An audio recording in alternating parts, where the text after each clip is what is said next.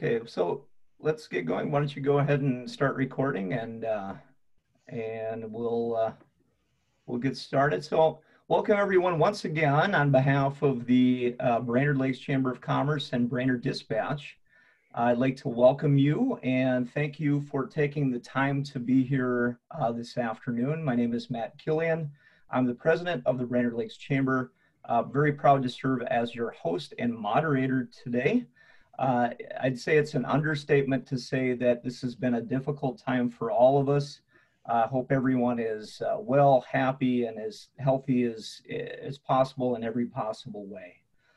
We have a community leadership meeting every Wednesday morning, and we thought it would be very important and beneficial for people to hear directly from our local healthcare providers who are on the ground level every day preparing testing for and treating this virus. So I do want to say thank you to Cuyuna Regional Medical Center, to Essentia Health, and to Lakewood Health System for their work, their heroic work, and taking time out of their busy days to join us.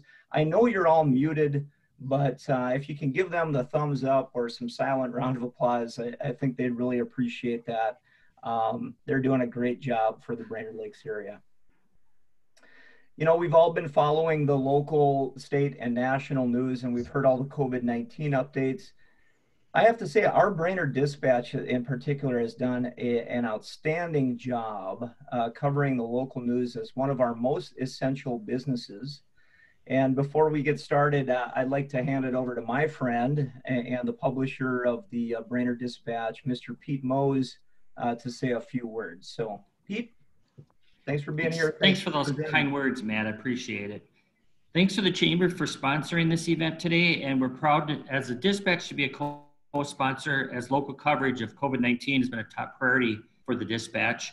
Since early March, our Dispatch and Echo Journal reporters have put together almost 200 byline stories on how the pandemic affects our lakes area. Many of our stories are connected to health concerns, and today's webinar provides an opportunity to ask questions of the medical leaders from our area. Thanks again to the Chamber, and thank you to all the healthcare workers in our area. Thank you.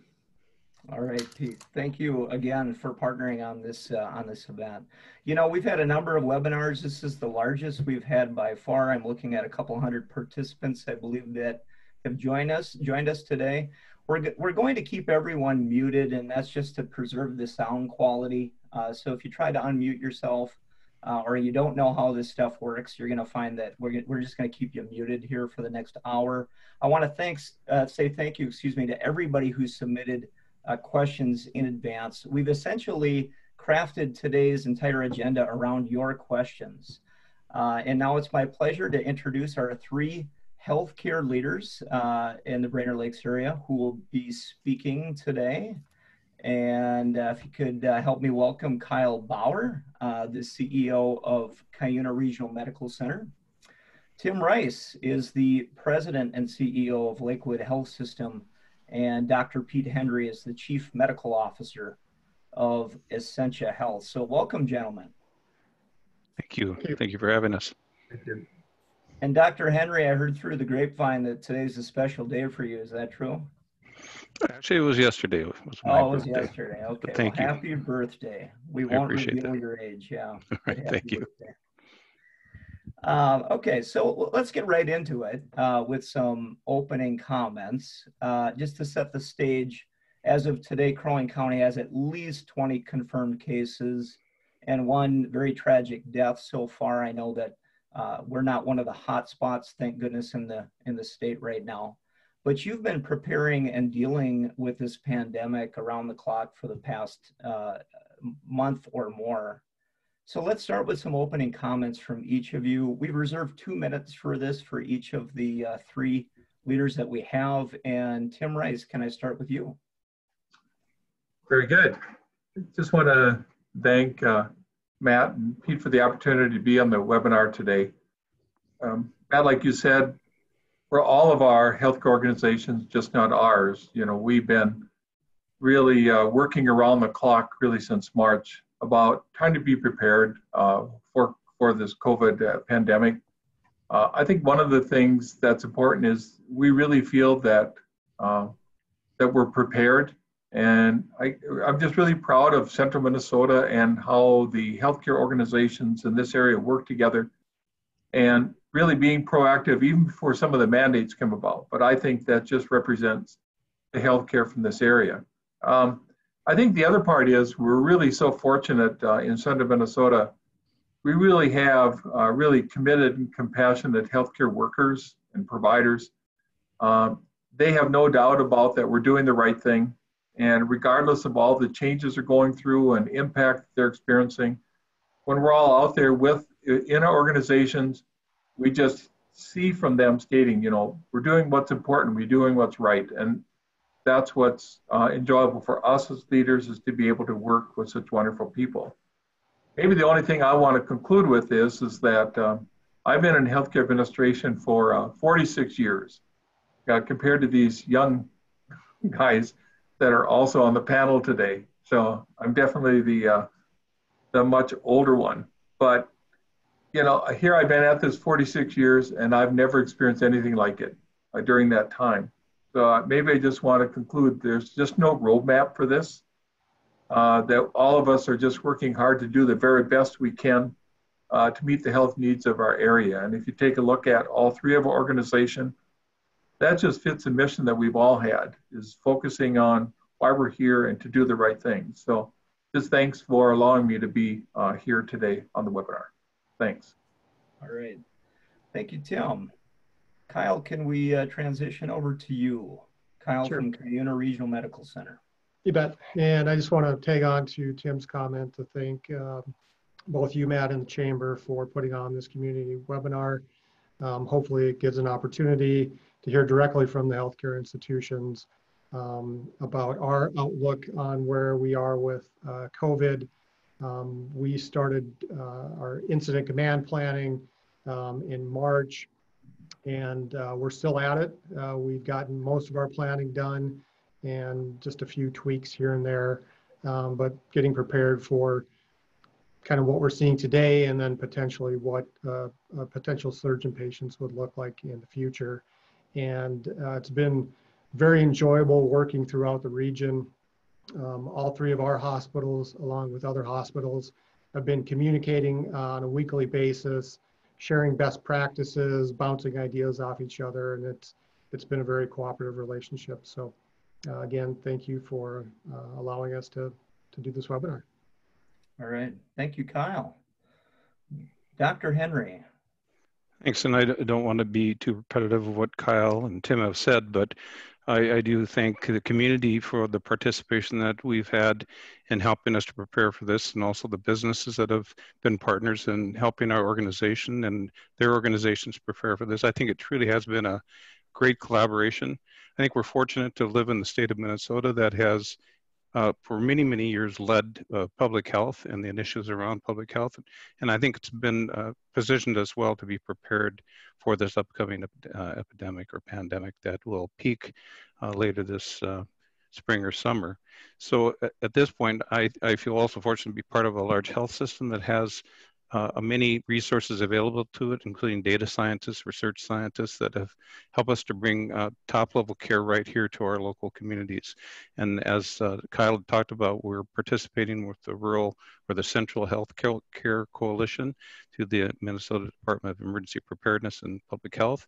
And we have all been collaborating together to hopefully bring great care here to the area and continue to have the care that we've had for non-COVID related illness, but also COVID related illness. And I believe that this information, getting it out to people, and the transparency goes with that, that information is knowledge, and we hope to impart some of that today.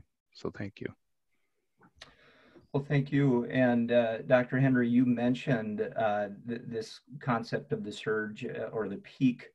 And that's probably what's on everyone's mind right now, when we might see surge or peak cases in our local area. When we sent out the survey asking for people to ask questions in advance, that was probably the most frequently asked question that we had. And I'll give you two examples. Sam Cavalier from Breezy Point: when do you predict Crow Wing and Cass County might see this peak? Nikki Bjornstad from Crosby is wondering about the availability of ICU beds and some of the preparedness around that. So I guess the question is, when are you predicting or planning for a peak or surge? And how are you preparing for that? And I would just invite anyone to jump in. So I can start out with the prediction for this is like most other predictive models. The further you get out, the less accurate they become. So you can get pretty good numbers with the variables that you put into that particular model that will tell you what will happen relatively close to accuracy in the first few weeks. You get out several months, then things change significantly. We're fortunate then in the state of Minnesota, there's collaboration with all the major health systems and the other health systems in the state, along with the Minnesota Department of Health and Governor's Office, that we're using what's called the Minnesota Hospital Association model for predictions of this. And there's data that goes into that. And one of the key data is the doubling time, or how long does it take for the number of cases to double. And with the governor's order to stay at home, we've seen that number continue to increase. That also then flattens, as many people have heard, flattens the curve. So based on the data that we have today and a doubling time of around 16 days, we don't anticipate the peak to be here until sometime in probably early to mid-August.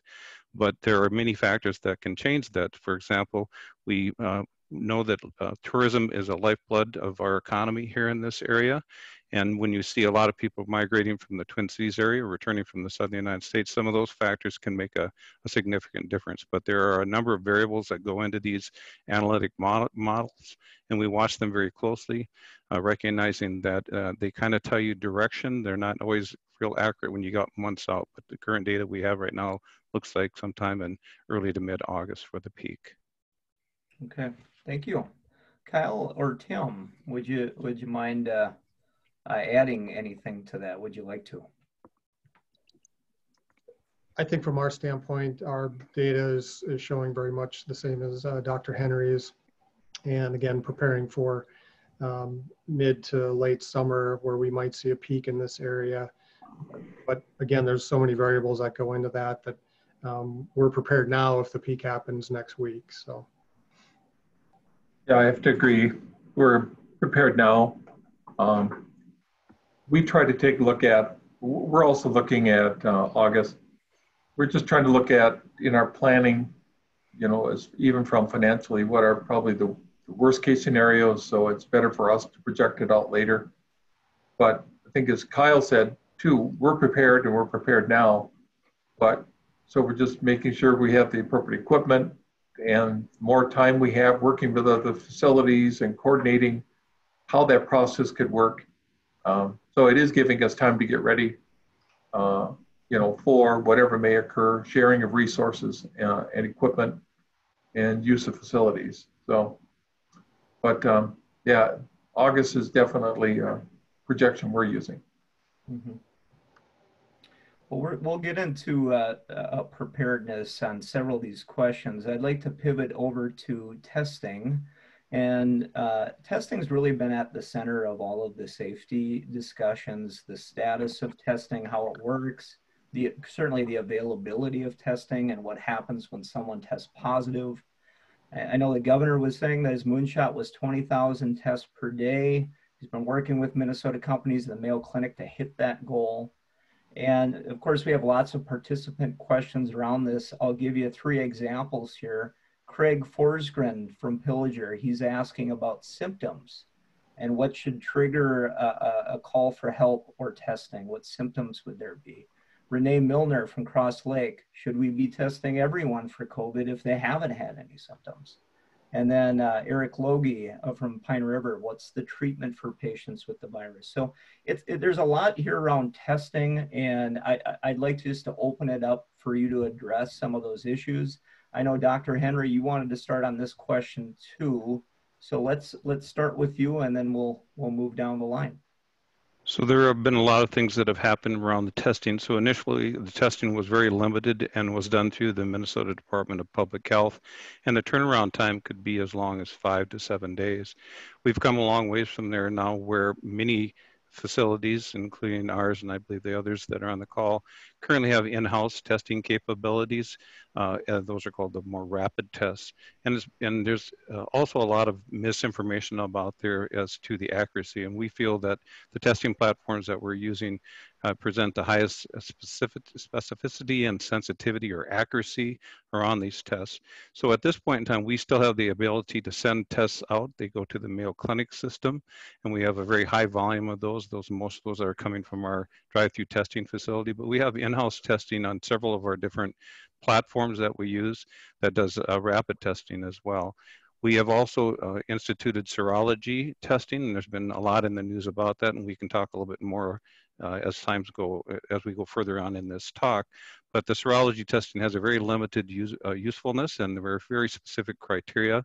And the only caution I would ask people to use in the community is to look to reputable healthcare systems, such as the three of us, to get that type of testing, because there's a lot of test kits that have very low sensitivity or accuracy that are being put out there on the market, and people are utilizing them, and they really do not, unless they're used in the right patients at the right time in the illness and have a very good process to be performed by, can give you misinformation that will not really help you in guiding how to treat, who to treat, etc. So I think we have a full capability here in our area. We have expanded it, and it will continue to expand per the governor's request. We are participating in the what's called the Testing Coordination Center through the Minnesota Department of Health and the governor.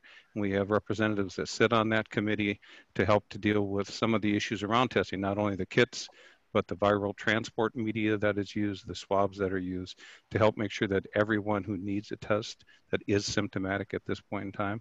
And there are other prioritized people that are not symptomatic, but at this point, we're not testing all asymptomatic patients, but hopefully that would be the ideal state so that you'd know the true prevalence of the disease in the community.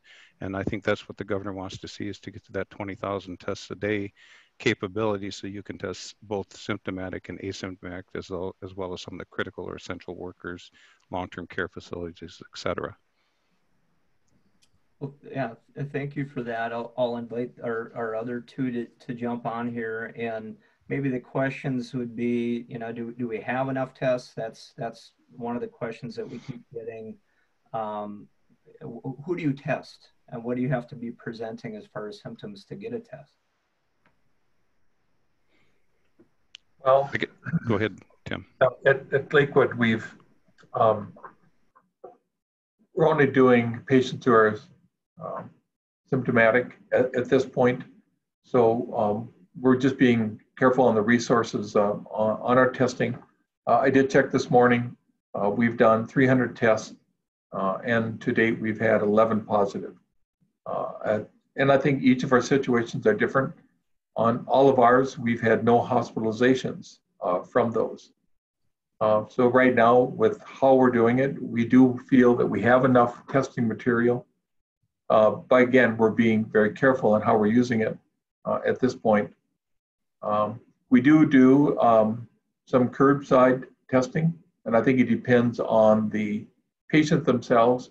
If they're feeling cautious and if they do an e-visit, but they have a preference that they don't want to come in the facility, we try to be, we are accommodating to the specific needs of those patients. But that's a level of activity that we've been having so far. Thank you. Kyle, anything to add there? From our standpoint, we're doing the same thing that Tim's doing. We're following MDH and CDC guidance on testing people with symptoms. People who do test positive, we've had a couple of hospitalizations, but more often the patient is recovering at home, and they're put on a watch list, and we have nurses and other healthcare workers that follow up with them daily just to monitor their symptoms, to make sure that their health is improving or not getting worse. And if it is getting worse, then we make sure we get them into the hospital before we'd be in a crisis situation. Yeah, I think as Tim and Kyle have talked about, that the Minnesota Department of Health has put out fairly straightforward guidelines as to who they will allow us to test. And as part of this testing coordination center, we're going to be required to try to follow that. we're fortunate at essentially that we have in-house testing capabilities that do the rapid, but the key people are being tested is anyone who has symptoms consistent with COVID-19, people that are living in long-term care facilities when we're in a hospital and they're returning back into a congregate living facility such as a assisted living group home, long-term care facility, a jail facility. They are prioritized for testing. Family members who are symptomatic and they have a healthcare worker or critical care worker within their household, and then contact tracing through the Minnesota Department of Public Health and our county public health are the ones that are currently prioritized. As time goes on and as test kits become available, and I think we're going to see a significant ramp up in that very quickly, we will be able to get to the point where we can test asymptomatic patients. Some of the more the other testing that's being performed is that we are not doing any elective surgeries per the governor's executive order, but there are surgeries that are either urgent, emergent, or time sensitive, and that's another population that's prioritized for testing as well prior to having their surgeries.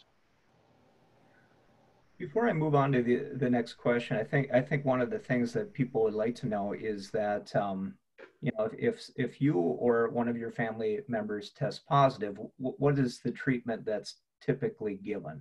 What does that process look like? I can start with that. So if you have a positive test, we notify every individual that has a positive test in the ambulatory or outpatient setting of that positive test. And in general, the treatment is really symptomatic. There aren't good treatments known to be in the outpatient setting for treating this illness, as the great majority, 80% of them, will be relatively mild or even minimally symptomatic and do not require inpatient treatment such as oxygen and some of the other experimental or extended use drugs that are being used for this. So really we ask them to isolate and to do the appropriate distancing for that full 14 days from the day of illness. Supportive treatment with Tylenol. There was a question as to whether or not some of the non-steroidal anti-inflammatories such as Advil and naproxen could be used, but that data now is showing that that probably is safe as well. Obviously maintaining good hydration is very important, getting plenty of rest as well. And then there are opportunities because we notify everyone that is positive, and Kyle alluded that his system, and I think Tim's is as well. We contact these individuals on a regular basis once they have a positive test. And we're also implementing an Essentia and the ability to have them actually use an app on their phone that connects with our Epic electronic health record, and they can actually tell us how they're feeling each day. It's through an app. And then eventually we hope to have home monitoring capabilities as well in the very near future so that we can follow these people not only that never show up in the hospital, hopefully keep them out of the hospital. And if they are in our hospital, we can follow them up closely thereafter. But every positive test, I believe, is notified by all three of our health systems. Right. Yeah. Thank you. Well, let's transition from testing to an acronym that we've all grown to know and become familiar with in the last month or so, and that's PPE, personal protective equipment. And so what we're talking about, of course, is like the masks and face shields and gloves and things of that nature. Maybe this question is also about the medical devices, the life-saving devices like ventilators and even ICU beds themselves. I'm really proud of our local business community and many generous people that they've done a great job of manufacturing and engineering this equipment locally, all the way from masks and shields to hand sanitizer. And I think that's very unique to this community. But so I'll maybe quote a question here from Laura Bai from Merrifield. What's your advice on managing PPE or finding PPE? Are you dealing with shortages? So just some general comments on the PPE equipment and, you know, the local availability. Whoever would like to take that one. I can start again if you'd like. We kind of broken this into the three things that we're talking about here. The space, what is the bed availability? And as the others have talked about, we feel that we have the appropriate bed availability. And as we kind of go through our conventional and contingency and crisis stages, most of us are using those kind of three classification conventionals. What's our usual bed status and capability? Contingency is what we do as we start to see the surge and require more medical surgical beds, more ICUs, and more ventilators, and then the crisis and where there would be potential of necessity of actually taking care of people outside of what we would consider a normal hospital setting or a facility. And so we break it into space, which is the bed availability. Staff, can you have the staff to take care of them? Because you can have all the beds you need, but unless you have the appropriate amount of nurses, intensive care specialists, physicians, APPs to care for those people, it's going to be hard to meet those demands. And we feel that we're putting into planning, as are the other organizations, to meet those needs and feel in a good place in that as concerned, because we overlap the predictive modeling with what we call our surge capacity, and we make sure that they match to say at this date and time we expect to have this many patients in our hospitals, this many patients in our medical surgical beds, and this many patients in an ICU on a ventilator. We know that we have the staffing to do that. And then there's the stuff, and that's the ventilators, the medications, all the equipment that goes with the ventilators, including the filters, the HEPA filters that go with that, and then the appropriate staff that knows how to utilize those ventilators.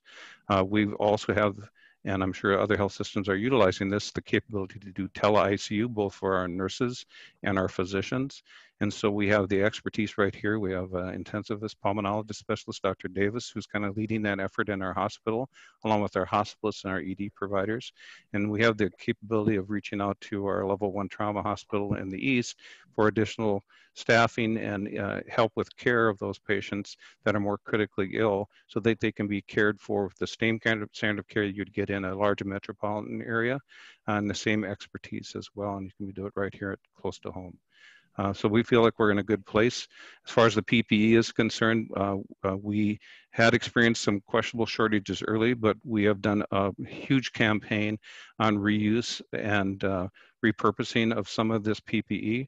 We know that if a mask that is the type that can be reused, if you set it aside for 5 days, that the virus is no longer there and you can reuse that. We also are treating our masks with ultraviolet light technology to help extend the life of those. And 3M, which is the primary manufacturer of the N95, now has a protocol along with the Xenix, which is the UV light technology. It's one of the companies that you can reuse those masks and retreat them up to 10 times without affecting their safety or filtering capabilities. So we've become in a much better capacity at this point in time.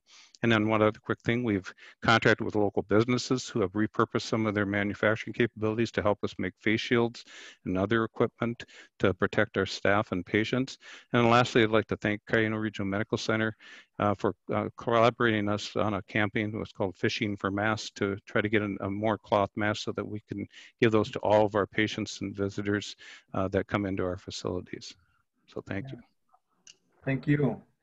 And Kyle from CRMC or Tim from Lakewood, your thoughts on PPE availability and how you're managing that? Well, I think when we started, there was some concern about the availability of PPE. Part of that had to do with China manufactures 50% of the world's PPE, and their big manufacturing hub was right in Wuhan, China.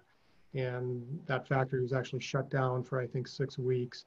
But given the good social distancing that we've done in the state, we've been able to acquire additional PPE, not solely through our primary vendors, but we've also sourced PPE through secondary vendors. As far as surge capacity, as part of our planning, we can double our ICU capacity in a relatively short period of time. Typically, we operate under 25 beds as our typical operating structure, but we've looked internally at places like our post-op surgery area. We could flex up to 80 beds if we needed to. So from a surge standpoint, I think the region, we're in pretty good shape there. And as I mentioned, the PPE is in much better shape today than it was even a month ago. Mm-hmm. Tim, your thoughts? Yeah, for Lakewood, similar to when we first started out, access to PPE was a challenge, but I think all of us are fortunate. Our procurement officers, purchasing people, they're just tremendous, and they've just done amazing things. And I know Melanie from our organization here, she's just been fabulous for what she's done. So I think right now we're doing okay. in that area regarding, as they call now, the stuff for the PPE. I guess regards to bed size and reconfiguring, again, we're critical access with 25 beds. We've identified with our space, we could surge up to 66 beds. I think the other element for us is that we also have assisted living, senior housing, and a care center. And when we built our new facility out here, we did keep, we had our old hospital attached to our care center. So with this transition, we've converted the old hospital, those beds, into a COVID center. So for example, if we have individuals who are transferred to our care center, they actually go into that COVID center first for a specific period of time, so that before they go into the mainstream care center. So I think that's a lot of things that we're doing. We're utilizing our existing space just to make sure we're transitioning patients, to make sure that we're keeping everybody safe. We also got, I call them the robotic units that are helping us sanitize equipment, rooms, getting into that reuse.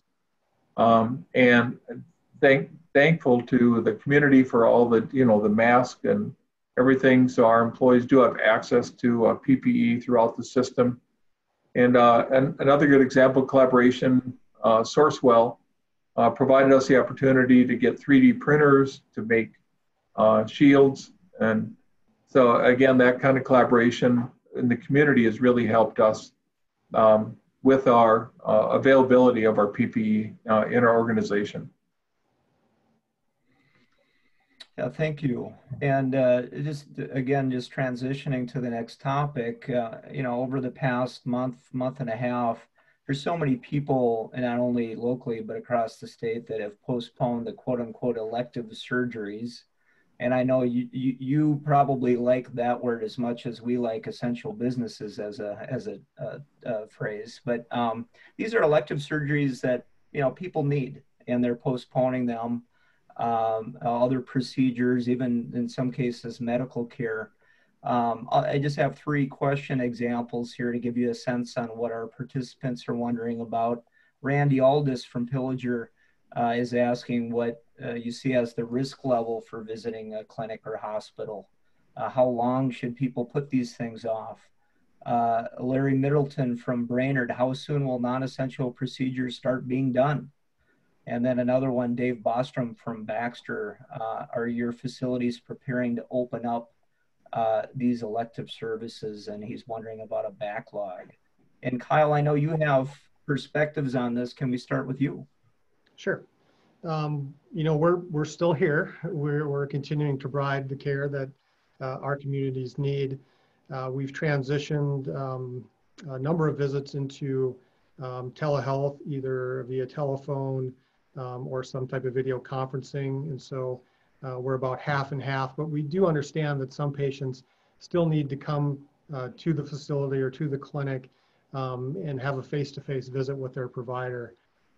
And we've taken many steps to ensure that if you do have to come on site, that we have the safest environment as possible. So we screen all employees, all patients at the door, which includes taking their temperature. We've instituted universal masking at our campuses. And as far as surgery, right now we're still doing surgery, mainly emergent or urgent surgery. And that basically means that if we don't do the surgery and there's a risk of you having a permanent disability, we do the surgery. And on the elective surgeries, we're following the governor's guidance, but we are making plans to hopefully expand that service and then some additional services. And then I think a message I'd like to get out to the community is if you are having an acute medical episode, please do not hesitate to come to the hospital. We've seen polling data nationwide that about 1/3 of Americans are postponing urgent medical needs, and that can have some serious and life-threatening consequences. I know anecdotally we've had patients who've come in with a burst appendix because they had abdominal pain, but they were holding off. And we've also had patients who maybe in congestive heart failure who've put off coming in, and then when they actually do arrive, they're in pretty tough shape. So again, if you are having an acute medical episode, do not hesitate. Please come in, and I think we've put in as many protocols as we can to ensure your safety. It's great. Dr. Henry or Tim, anything to add around elective surgeries or those types of healthcare access and procedures that people should know? So I would just say that I would echo Kyle, that we are performing surgeries as well and are open for business. We, like Kyle and Tim, are following the governor's executive order, which is still in place. And we cannot go beyond that. If we do, we run the risk of not having PPE from the strategic national stockpile, moving away from that. But more importantly, we want to make sure that our patients are safe. And as Kyle had talked about, we've instituted screening for every staff, every visitor. We have visitor restriction policies. We have new cleaning protocols above and beyond what were already excellent to ensure the safety. And as Kyle said, many people are delaying or foregoing urgent and emergent care with the fear that they're going to contract the virus coming into our facilities. And I would tell you that the safety of coming in is excellent. The risk of not doing something when you have an urgent or emergent care is can be devastating. So we want people to know that we're all open for business, that they're going to be safe coming into our facility. The other thing is that there are, as Kyle said, the ability to do virtual visits at Essential Health. We've done 72,000 virtual visits now. The majority of those are video visits. And so you can always do a virtual visit, start with a telephone or a telephonic visit, and that can be escalated to an in-person face-to-face visit if necessary. And those can be coordinated in such a way that we've worked our templates for our physicians and APPs to minimize the number of people in the facility at any one time. We've reformatted our waiting rooms. We have protocols in place for cleaning in between every patient, that we will ensure their safety when they come in to get care at any of our facilities. Thank you. Tim, your thoughts? I don't think there's much more I can add to that from the standpoint that it is safe for us to come here. We are open. We're doing all the things that are important as far as screening our employees, masking, practicing social distancing. We're having as many employees as possible work from home.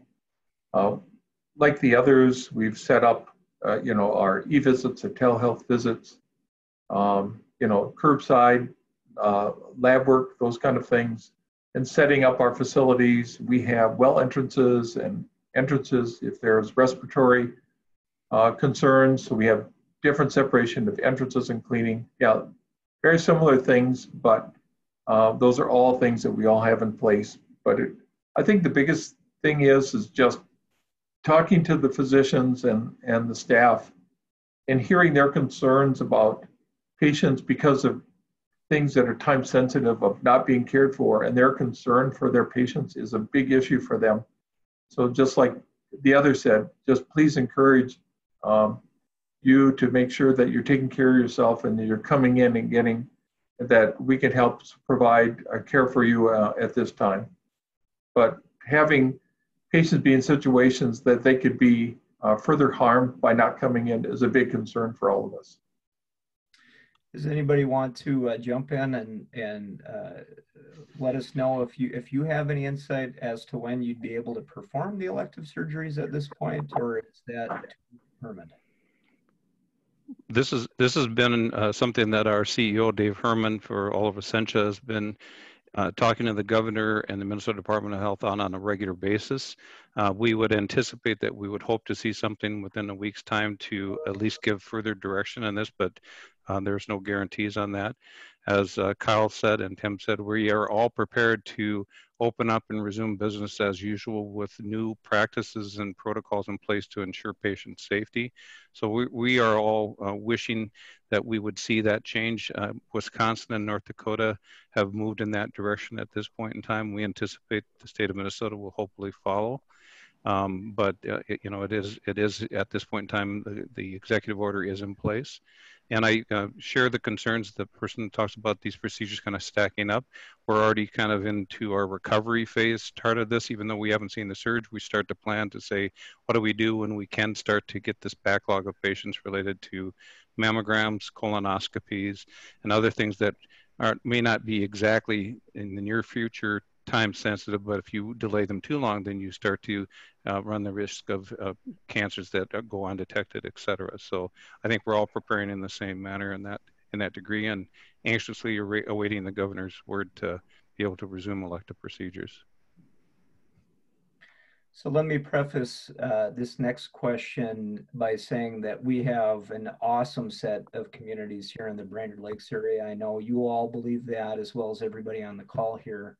And our communities have really come together to support not only healthcare professionals, but teachers and first responders and grocery store workers and just everybody on the front lines. This question is about the support you've received, and I know you've all mentioned this, the way that people have really reached out to you. Roxanne from Merrifield is asking, what can we do as local residents to help the medical personnel? Karen from Brainerd, what do you feel is needed most in regards to the pandemic right now? So it's a general question about community support. What do you appreciate? What do you need right now, Tim? I think we did mention already just the all of the work being done for making of masks. People just coming out of really nowhere, and here they themselves have had PPE equipment, and they're willing to share that back. We've had businesses, with cash donations and just personal, thank yous. I share the story that I think every one of the facilities could share. But we had a gentleman come into the clinic and share with a staff in the clinic, stating, "You do realize," he said, "this is a war, and you're all the front lines. I just want you to know that I just appreciate you so much for being on the front lines. And to me, you're the heroes." And I thought, those are the kind of things that really make a difference, is knowing that our staff are supported. It's kind of interesting, you talk to the staff, well, what's your definition of a hero? And they're stating, well, just doing my job. And regardless of whether I know that person or not, I just want to do the best job I can every day. So I think that's that important, is just showing the appreciation for our staff. And then I think the other part is as far as what we can do is, how do we all take care of each other out there? I know that our own mental health well-being and support is really critical. But we do appreciate just all the support and feedback that we're getting for our staff and our employees. Yeah, thank you. Kyle or Dr. Henry, anything to add regarding community support? Yeah, I would just take on to what Tim said. The response from the community has been nothing short of tremendous, whether that's sewing masks or having some of our manufacturing shift their gears and make equipment for us. We've had local restaurants come and deliver staff or food for our staff. And I think as far as what additionally things the community can do, I would just encourage the social distancing, take those safety precautions, and that will help us out as well. And I would echo that as well, Kyle, that one of the most important things that all of our community businesses and citizens can do is really follow the social distancing guidelines appropriately when they frequent not only our facilities, but the business and retail facilities in the area, maintain that distance of 6 feet, good hand hygiene, wearing a mask, and helping us by bringing masks into our facilities to help us with our PPE supplies. So when they come in, they bring their own masks. It's a key part of that. We also have a fund through St. Joseph's Foundation that's called the COVID-19 Response Fund that they can contribute to support our staff. And I think it's important to note that we recognize that so many people in our communities have been affected by the economic downturn. Their businesses are suffering, their employees have been laid off, that these things aren't, our businesses aren't immune to that. We've laid off a number of people who are also put them on special administrative leave, that they and their families are as well suffering from the significant downturn in their economic situation because of this. And I know that the Brainerd Lakes Area Community Foundation and communitygiving.org is also an opportunity for them to provide to some of the people in need in our area, those that can provide that. Thanks. And that's a great transition into the next question. I just have two more questions here. And you know, a story I don't think has been told enough or maybe understood enough is the financial impacts, like you mentioned, Dr. Henry, on the healthcare providers, especially in rural areas. You've been impacted as much or more than any small business or any business in our community. Matt from Lakeshore asks, what kind of financial hardship are the hospitals experiencing right now, and how are you staying afloat? Kayla Rowan from East Gull Lake wants to know about the layoffs and furloughs and your plans around that. Kyle, I think you were going to lead on the financial impacts question, so let's start with you. Sure, and I think I would just start off by saying we certainly appreciate the and empathize with the devastation that this is causing to not only our local economy, but state economy and even national economy. And unfortunately, the healthcare system, no pun intended, hasn't been immune to that downturn. And so what we have done, even before the governor announced it, we had started limiting elective surgeries, radiology type procedures, physical and occupational rehab. So we are looking at probably a 60 to 70% decrease in our revenue and services. And the Minnesota Hospital Association has been collecting data from hospitals across the state, and they are projecting that Minnesota hospitals in total will be losing about $3 billion a month. And so that's a challenge for us, clearly. We've had to take the steps to what we call low need workers. If we're not doing surgery, we don't need surgery staff, and we are cross training some of those individuals or trying to find places where we do have needs for them. And we're getting some funding through the federal and state programs, but it's not coming anywhere near close to the amount that we're actually losing on a month-to-month basis. Dr. Henry or Tim, would you want to add some thoughts to what Kyle had mentioned there? I would agree, and the figure I had heard through the Minnesota Hospital Association was that it was about $3 billion over 3 months, so about $1 billion a month that healthcare systems in the state of Minnesota are losing as a result of decreased revenue. And as Kyle has talked about, we have people on special administrative leave who have been furloughed, but we are aware that many of these people may need to come back and immediately be put to work or repurposed or redeployed in areas of greatest need. So we have ongoing training, like Kyle had talked about, to be able to put people back into the critical care inpatient unit and make sure that they're adequately trained to do so, and do so at a moment's notice so that we can actually meet the surge when it truly does come. But as he had said, we're seeing significant decreases in our inpatient care and emergency volumes, et cetera, that have significantly impacted our financial statements. And we recognize that we're not immune to it, as Kyle said, and so many businesses in our state and our community have been affected in this manner. We do get some funding that we have applied for, but as Kyle said, it comes far short of meeting the needs that are really put there, and all healthcare systems in the state of Minnesota and the nation probably have been impacted in a similar fashion. Mm-hmm. Tim, let's have you get the last word in on that particular question about financial impacts. Yeah, again, we're doing the same thing, being financially impacted. And like all the others, we have to really work on adjusting our costs.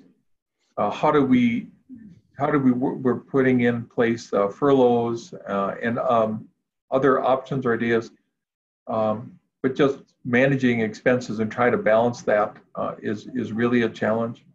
I do think that the organizations in this central Minnesota area, I feel are well run. So I think that operationally helps us work our way through it. I don't think that's the same everywhere, but I think Central Minnesota has a real reason to be proud about the operations, and I think those aspects itself will help us get through it. I think more of our concern is I think we will get through it. Just like, again, all other businesses going through this. We know we're not the only ones. But I think our biggest concern too is what happens after. We can get through this, but then how do we ensure that we can make sure that we're continuing to be strong organizations to be able to continue to serve this area in the future? That's the other aspect that we're already thinking about going forward. If I may add just one other thing too, the way we do business has changed in a month and a half's time, and it's not going to go back. And we're looking at what will the government, the Center for Medicaid and Medicare Services, private payers and insurers do. But we recognize that our ability to meet the patients where they need their care has changed dramatically. It's expedited the care of virtual care to where we had planned a couple pilots in a few clinics when we first started to have this, so we were positioned pretty well to now doing, as I said before, 72,000 virtual visits in the last 6 weeks. And so we know that business as usual is not going to be the same. And so we're trying to design what is the clinic of the future or the healthcare visit of the future look like, and how do we utilize the technology that and the learnings that we've experienced through this COVID-19 crisis to change how we deliver healthcare and meet people where their needs are. Thank you. This financial impacts question really dovetails nicely into the economic question as far as reopening businesses in the state of Minnesota. I'm looking at my clock here, and in about 7 minutes, Governor Walz is going to be making an announcement about reopening businesses in the state. Sounds like the stay-at-home order is going to be extended to May 18th, but there might be, as I understand it, some provisions for curbside retail sales and things of that nature, but it's very slow and steady. And I just want to, just say full disclosure to everyone that's on the webinar. Our chamber has been very active, very vocal about reopening our small businesses, our businesses, actually all of them, are as safely and as soon as possible, given the economic devastation that we have a front row seat to every single day. Jackie from Baxter says she wants to know how you feel about businesses reopening under state guidelines. Melissa Rebelo, also from Baxter, what are your thoughts on the tourist season coming up? And then Amy Hendrickson from Brainerd mentioned seasonal cabin owners and those aspects. So I guess the open-ended question would be, how do you feel about business reopenings? How do you feel about the tourism season from a healthcare perspective in the Brainerd Lakes area? And if I remember correctly, Pete, you were going to take this one first. So we try to stay out of the political arena as much as we can, although we know that there's been a lot of this going on. I'm going to leave the decision as to when the state kind of reopens retail business to people like yourself and the chamber, and helping to hopefully assist the governor to move in the right direction. I think the key thing for us is we need to know what that will do to impact this doubling time that we keep talking about, because we recognize that the transition of people from more widespread community spread of COVID-19 into our area, which still has we believe a relatively low prevalence of COVID-19, can indeed impact that doubling time. We have contingency plans in place so that we can meet those needs. So that was one of the questions I saw in the chat, that what will this influx of patients do? Will it exceed our capacity? We do not believe it will. We think we're well positioned to meet that need. And then I think that just knowing that as businesses open up, we have to continue to try to do everything we can to continue to do the social distancing in those settings. As I see it, essential business like grocery stores and Costco and some other businesses continue to do that, and they've implemented a number of practices to help reduce the likelihood of spread. I think we can continue to do that in all of our retail and other businesses, to the hope that we can get our economy back up and going, and then continue to serve the patients that we need. And I hope that we have a little bit of time to just quickly touch on serology testing a little bit further, because I think there's I saw a lot of questions on the chat on that, Matt. Okay. We'll get into that, but we might have to do it in the the closing remarks, and maybe that could be a little bit more of a potpourri. Your perspectives on the reopening of businesses and tourism, Tim and Kyle. I this is I don't think we're in a position to control when these decisions are made, but I think just from the standpoint, a couple things. Really agree with Dr. Henry. We know our world is not going to be the same, and actually it is exciting from that standpoint. How are we going to be able to provide healthcare in the future? What will that look like? So I think that's something we're up to the challenge. But regardless of what occurs as far as what's opening, we just got to make sure that we can help businesses make sure they practice safe measures, because people are going to be looking at that. And kind of, Matt, you were bringing that up yesterday in a meeting and shared some great information, which I shared with our chamber.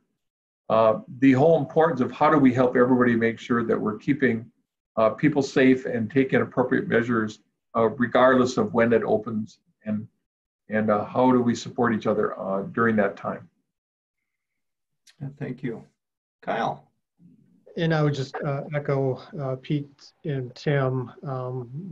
We're certainly not going to be in the political arena of what businesses should or shouldn't open. Again, hopefully that's something that the business community and the governor and the legislature can come to some sort of agreement. But any business that either reopens or is currently opening, again, just to make sure that appropriate steps have been taken to protect their customers and their employees by practicing good distancing. Hand hygiene is a huge thing. And as far as the tourism goes, I know I've heard there were a lot of boats that came up this weekend or last weekend. And so, those folks are going to be here, and we're ready and willing to serve them as well as our local permanent residents. All right, well, thank you. We covered a lot of ground. I've been focusing in on my notes and your responses, and I have not as much looked at the chat questions. Dr. Henry, I know you have. It's really tough to get everything answered in an hour, but we did our best. I'm just going to give you a chance, each of you a chance to make some closing remarks. If you want to hit on any of those points, you certainly can, but I do want to respect everybody's time and get done as closely to 2 o'clock as we can. So who would like to start us off here with just some closing comments? Well, I'll start. Mine is really short. I just encourage everybody to have hope. I think together we'll get through this. And we just appreciate the opportunity to help answer some questions, but you can always count on all of us. If you have further questions, please contact us, but we appreciate the opportunity. And I would echo that, and just also want to thank the community. I know this has been a tremendous hardship, but the steps that we're taking really have helped get us prepared for whatever may present to us in the future. And so we are in so much of a better place today than we were even 2 weeks ago. So I would just again thank the community for their support, and wish that everybody stays safe and healthy. Thank you. Dr. I would just, again, I'd like to thank the Chamber and you, Matt, for this opportunity to bring information to our business leaders in our community. I thank the community for all the efforts and the collaboration that they've done. I'd like to thank Kyle and Tim and their organizations for the excellent collaboration that's occurred in dealing with this pandemic. And most importantly, I think, as we've talked about, we're open for business, that it's safe to get care, that we hope people do initially call and create a virtual visit, and they can escalate that up as necessary to say, do you need to come in and see the ER? Do you need to get care through a face-to-face visit, et cetera? And then just very quickly on serology testing, I know there were questions on that. It's very important to understand that serology testing in this specific disease is in its infancy, that the test that we're using is actually one of the most accurate, that it shouldn't be done before 14 days from the day of the onset of illness. And people who have had a prior illness that they think was COVID and didn't meet criteria for testing at that time can get that test, but they need to have it ordered by a provider. And then most importantly, go to a reputable business. One of the three facilities here that we do this for a living. This is what we and how we do it, and we assure that the quality is where it should be. And another question quickly about quarantine. Why quarantine for 14 days? Why don't I just get the serology test? The question is because the serology test can have a very high false negative rate, which means it can say that you didn't have it when you do. Once you get to that 14 days, the test becomes about 100% accurate. So if you've had symptoms and you're past that 14 days, you can do it. If you're considered a possible plasma donor, it's an appropriate thing to do. Or if you have an immunocompromised situation or you're immune suppressed, then you can be a candidate to ensure that once you had symptoms that you've mounted an appropriate response. But it does not, and it's very important, it does not infer immunity to the disease. We do not know that yet. We know that people make antibodies, some more than others, some make blocking or neutralizing antibodies, but it's very important that people not get this confidence that they are immune to it because they have antibodies. We don't know that yet, and we don't know how long those antibodies stay around and whether they truly protect you against future illness. So thank you. Well, thank you, gentlemen. On behalf of the Brainerd Dispatch and the Brainerd Lakes Chamber, just wanted to, again, just say thank you for giving us some time today. Kyle Bauer, CEO of Cuyuna Regional Medical Center, Dr. Pete Hendry, Chief Medical Officer for Essentia Health, and Tim Rice, President and CEO of Lakewood Health System. Thank you so much. My message to everyone that's remaining here on the webinar is, hey, we're all in this together. We're stronger together, and we're all working for the same things, which is the safety, well-being, and financial sustainability, economic prosperity of our areas so we can get through this thing together. So I wish you the best as we head into the rest of the afternoon of the weekend, and we'll see you around the Brainerd Lakes area soon. Thanks. Bye. Thank you. Thank you.